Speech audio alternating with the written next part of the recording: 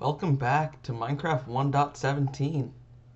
Today's snapshot contains a few decorative blocks for the Lush cave biome, some of which were previously revealed, and some which are brand new. Stay tuned. By the way, we're nearly 30% of the way to 5,000 subscribers, so make sure you subscribe before we hit that insane milestone. Our first new feature are the Azalea bushes. In the real world, these are flowering bushes found in lowland and montane forests across the northern hemisphere.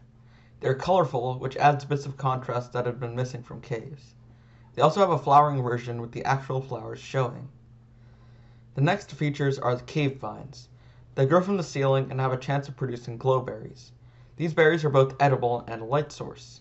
Foxes also eat them, similar to sweet berry bushes. The berries can be planted to make new vines, and as you saw, bone mealing vines creates berries. And the biggest feature of this update, the drip leaf block. They only grow on clay or underwater, and the small ones grow when bone mealed. When bone mealed again, it grows even taller. Here's where the special feature comes in. If you stand on it, it will tilt you off after a little while. This is a game changer for parkour, as it makes the timing of your jumps so much more important. It will reset after a little bit so you can try again.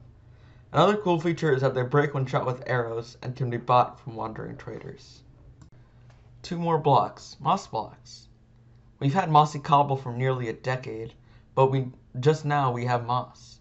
It's what you'd expect. It's a green block with a green texture. There are also moss carpets similar to regular carpets.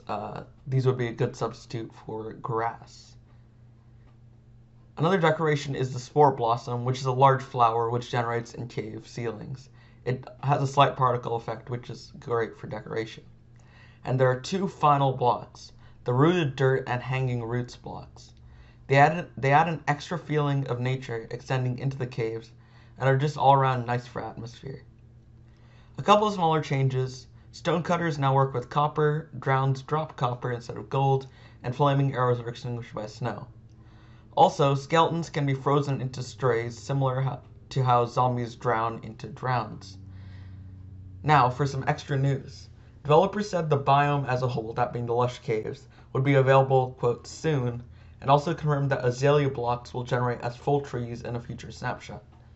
I guess the biome will be generating in Snapshot World sometime in this month, but that's not confirmed. Anyway, that's about it. Thank you for watching. By the way, YouTube sometimes unsubscribes people, so you just check to make sure you're still subscribed. It would mean so much. Anyway, see ya.